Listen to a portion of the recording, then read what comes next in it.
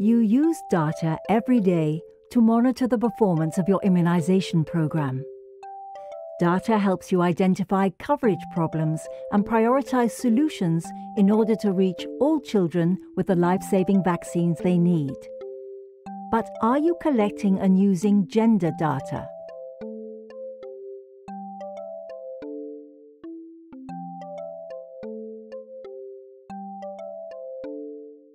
In this video, we will discuss what sex-disaggregated and gender-related data are, why and how to collect this data, and how to use it for program improvement.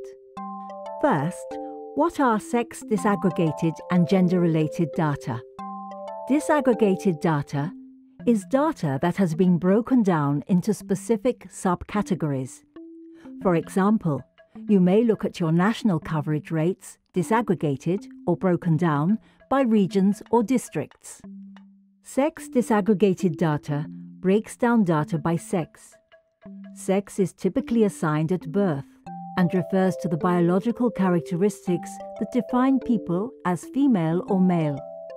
For example, you may look at your coverage data broken down by girls and boys. Let us say your district has pentavalent 3 coverage of 74%. Coverage for girls in your district is 75% and coverage for boys is 73%.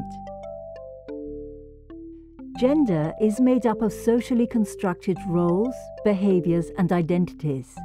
Gender data uses gender as the primary subcategory to show the impacts of gender-related issues. Often you will find useful information when you consider the gender of caregivers and health workers. For example, you could consider whether women in the community must have permission from their husband or another relative to bring their child for vaccination. This could represent a barrier to access and could lead to lower coverage. So why should you collect gender data for your immunization program, and how? Gender-related issues in immunization programs go beyond focusing on coverage disparities between girls and boys. In most areas, children are vaccinated at similar rates regardless of biological sex. So while sex-disaggregated vaccination data is important to track, it is also important to look beyond this to the other ways that gender plays a role in immunization programs. A gender analysis is the process of collecting and analyzing data and information through a gender lens. It examines the differences in roles and norms between women and men, girls and boys, including constraints, opportunities and needs, and the impact of these differences in their lives. You can get important information from stories, experiences, and numerical data.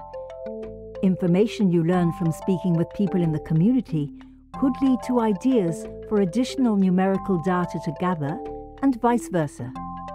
Gather information for a gender analysis from statistical databases, reports, existing or new surveys, rapid needs assessments, focus group discussions, and key informant interviews. When gathering information, include both women and men with diverse backgrounds, such as different economic status, ethnic group, age, ability, and home location. Healthcare staff and volunteers who live in the community often also have important insights. Consider questions such as, who makes decisions about children's immunization in the household? What resources do women and men need to be able to ensure their child is immunized? And who has access to and control over these resources? What barriers exist for women and men to access health centers to seek immunization? How can you use gender data for program improvement? Let us consider our previous example. Your district has pentavalent 3 coverage of 74%. Coverage for girls is 75% and coverage for boys is 73%. You determine that the difference is not significant and there appears to be no difference in vaccination of girls and boys. Gender may be impacting immunization coverage in another way. You hold focus group discussions and review additional gender data for your district. You learn that for facilities in your district where health workers are at least 50% female, pentavalent 3 coverage is 79%. For other sites where most health workers are male, coverage is 71%. You learn that many mothers feel more comfortable approaching female health workers, so attendance is higher at facilities with more female health workers.